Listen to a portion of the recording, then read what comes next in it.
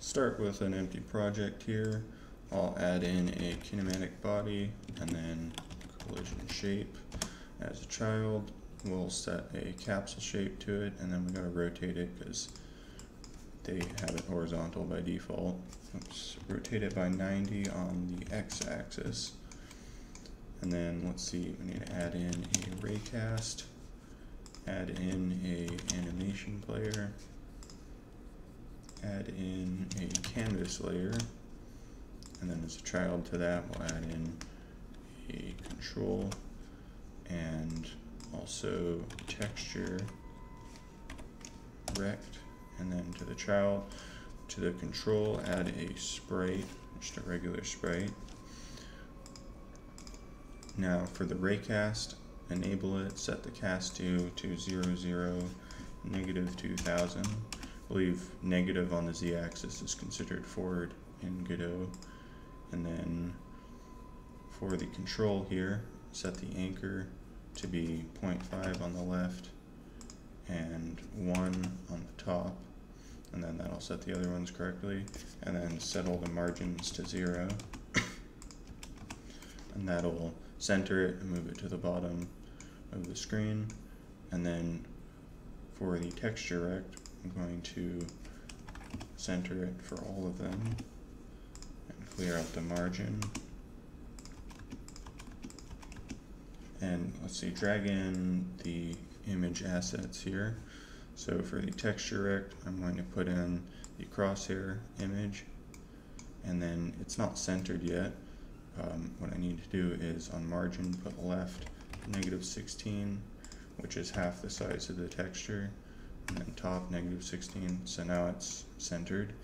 So if I go to the sprite here, I'm going to add the FPS shooter, the gun sprites here. Now here's something cool I found. With animation, you can see vertical frames has 1, but horizontal it has 4, so now I can just do that and cycle between frames with this here. It's pretty cool. So now I need to move this so it's at the bottom of the screen. So half of this I believe is 256, let me see. I move it up 256, so I'm going to move it negative 256 so it's right aligned with the bottom of the screen, and then I'm going to move it to the right a little ways. That seems good. It's about 200 there. So you can just move mode, drag things, hold shift to drag along one axis, control Z to undo that.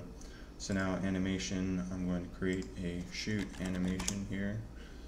I'm going to set the steps to 0.15 and the length will be 0.6. Now if I go down to the sprite here, I can set the animation itself. So set the first frame. I want it to, let's zoom in here, hold control of the scroll wheel. So I want the first frame to be 1.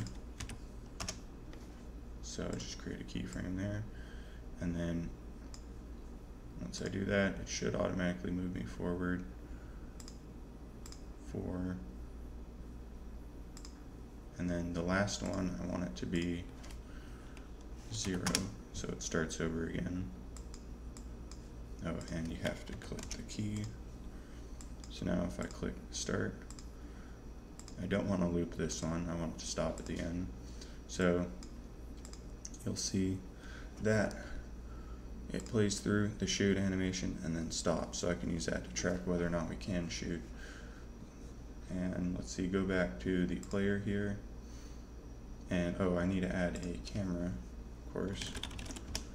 So add this as a node and set current on it. I'm going to rename this player, and then save this scene, and let's add our script.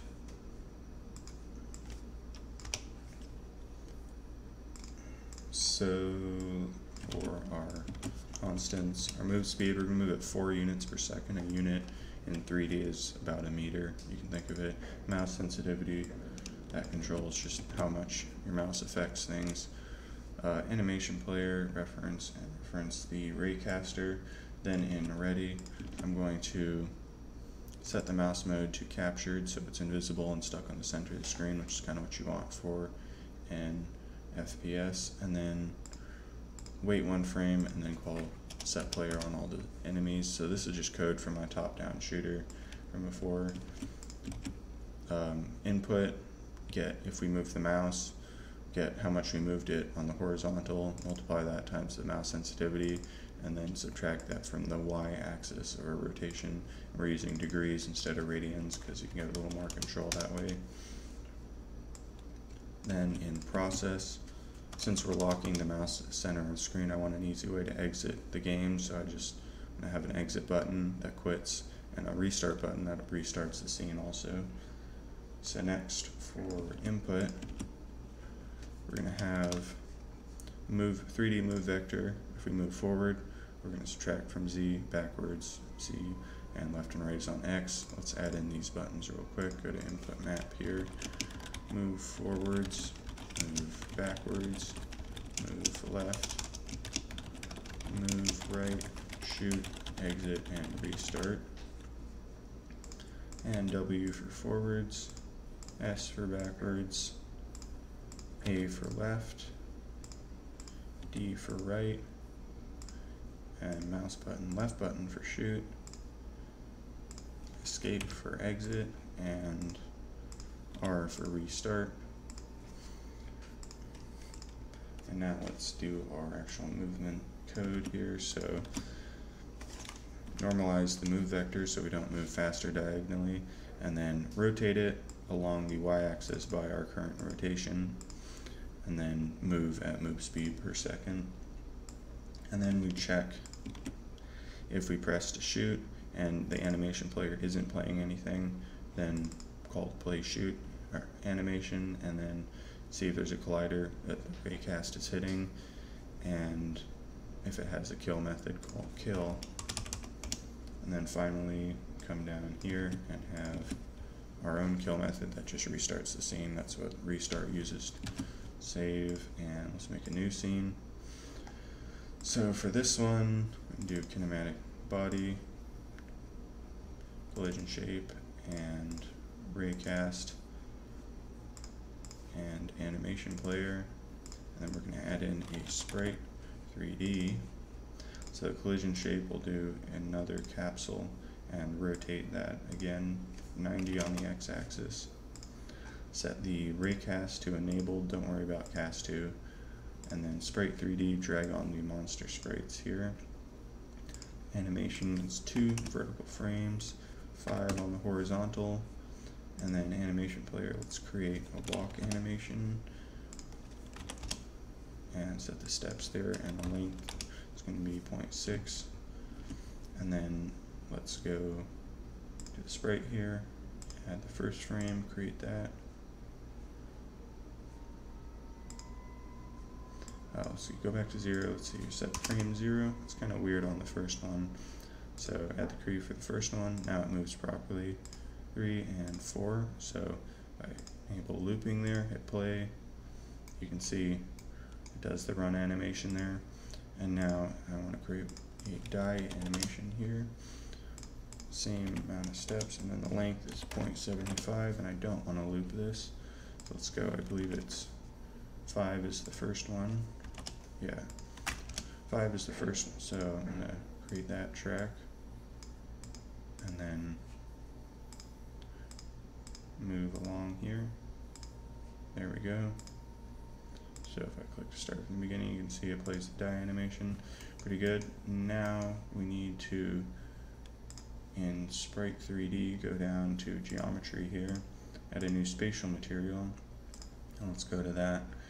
We need to go to flags, transparent and unshaded, set those to true, and then we need to go to, let's see, I forget what this one is, parameters, and billboard mode, set it to Y billboard, so now the sprite will face the camera at all times.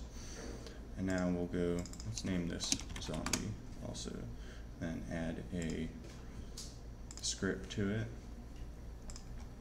and we'll move at 3 units per second, so a little slower than the player. Have references to a raycast and animation player. Have variables for the player and another one tracking if it's dead or not. Then at the start, ready will play a walk animation and then add it to the group zombies. So over here you see you're waiting till all the zombies get added to the group before you call the set player method. And let's just add the set player method real quick at the end. So, and then we go into physics process. So just check if we're dead, don't do anything, and if the player isn't set, don't do anything. Now we want to get a vector pointing to the player. So in 3D, use translation instead of position.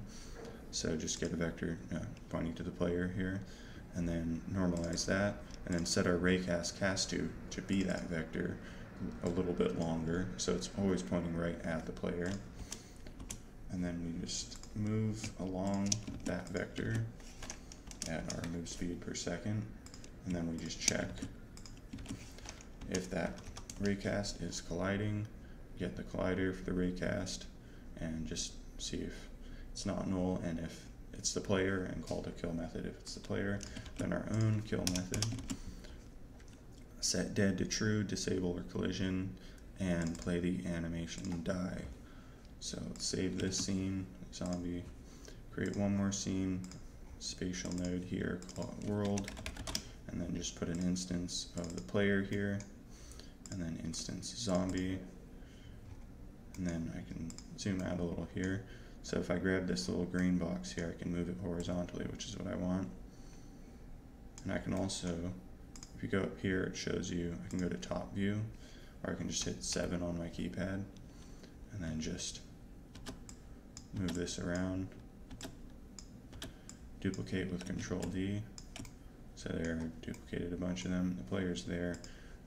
You can put like something as a placeholder, 3D object or something for the player, so you can see it better. And just save this scene.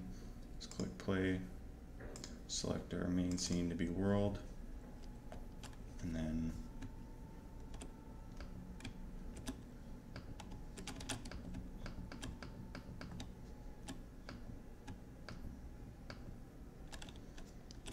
press R to restart. If they touch me, the game restarts.